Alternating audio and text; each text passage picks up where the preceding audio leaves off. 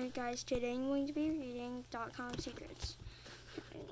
Before Russell could build any new sales funnel, first thing he wanted to do is find other people who already have a successful funnel selling to his target market.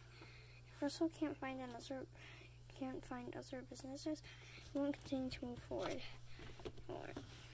But if he can find others who are already successfully selling to their chosen market, you can reverse engineer what they're doing. We call this funnel hacking. And it's the reason people inside our community colleges are funnel hackers. So basically, before you have a sales funnel, or when you have a sales funnel, I forget about what it is, but they're trying to find other people who've successfully done stuff in funnels.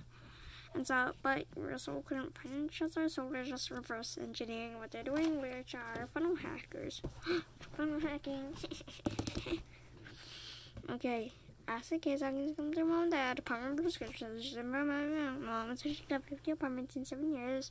I stole my homework. It's my wings, but a kid and aliens stole his homework.